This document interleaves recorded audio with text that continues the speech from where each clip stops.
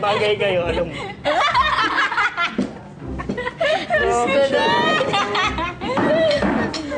Ay!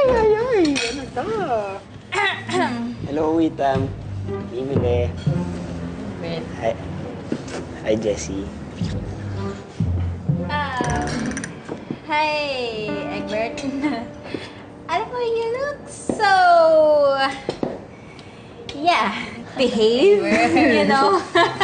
Oo. Egbert, huwag ka ganyan. Jessie, yung laptop ko pala na-repair ko na. Nandun siya sa shop. Pwede mo siyang daanan. O, gusto mo dali ka sa bahay niyo? Ay, wag na, okay lang. Papakuha ko na lang kay Witam. Diba, Witam? Papakuha ko na lang sa'yo sa shop mo sa Green Hills. Kukunin niya na lang. Messenger mo ako? Hi, Eggs. Alam ko na yung gusto mong itanong since nakaupo ka na pwede ka bang makijoin sa amin? Tama ba, Eggs? Kailangan ko na magpunta ng library, ha? Sige, may kukunin kasi ang libro. Mahihiramin ako. Talaga? Mag-aral, Pupunta ka ng library? Kailan ka pa nahilig sa library, Jess? Oo. Ano ba? Mas tatagal ka pang mag-charge ng telepono mo kesa magbasa. Tama ka dyan. Jessie, hatid na kita. Ay, hindi, okay lang pala. Dito na lang ako hanggang bukas. Talaga? Happy na ako dito. Eggs, matalino ka naman, di ba? So, gets mo naman yung mga taong nagme-message pag gusto na lang umiwas. Right? Ako naman. Sige, good to see you guys. Ingat ka, ha? Bye. Alam ko na ang gift ko sa kanya pag Christmas.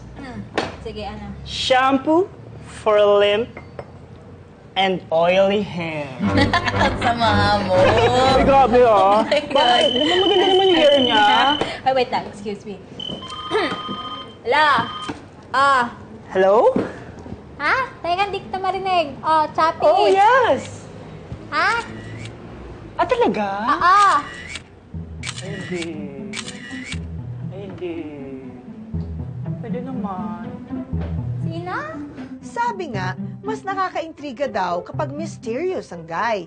Tipong may naiiwan sa imagination. Si Mr. Photobomber, ang ultimate #kilig goals ko. Lagi siyang nahahagip ng mga selfies ko, pero hindi siya nagpapakilala sa akin. Stalker yan. Alam mo, hindi. May something na mysterious sa kanya para sa akin. Alam mo yun? Kakaiba. Ano yun? Magician? Standing na naglalakad? Girl, iba ka na. Lumi-level up ka na, oh. Hindi ka na lang selfie queen. Ano ka na rin? Photobomber's delight. Basag trip ka eh. Sige na, thanks, bye! Tignan mo. Alam ka naman. Diba ano ko?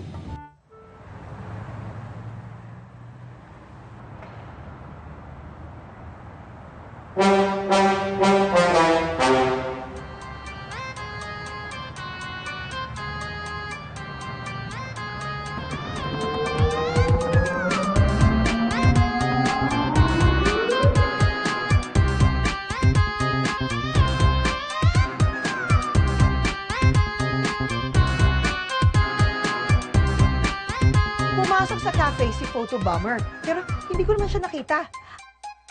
Malamang nasa CR siya.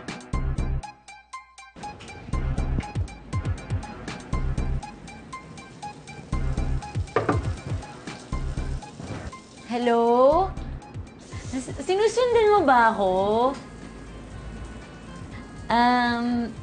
Pangatlong beses ka na kasi nagpo-photobomb sa mga selfie ko pag nandito ako sa cafe. Mukhang harmless ka naman eh.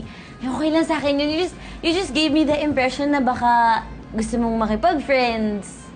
Pero, huwag ka na mag-stalker effect dyan. Nasi-stress kasi ako eh.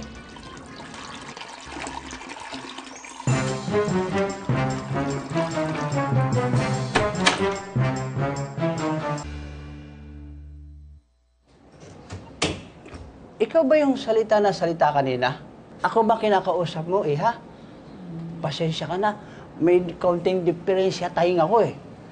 Ano nga ba sinasabi mo? Pasensya na po. May kausap lang po ako sa cellphone ko. Sorry, ano nga pala yung sinasabi mo?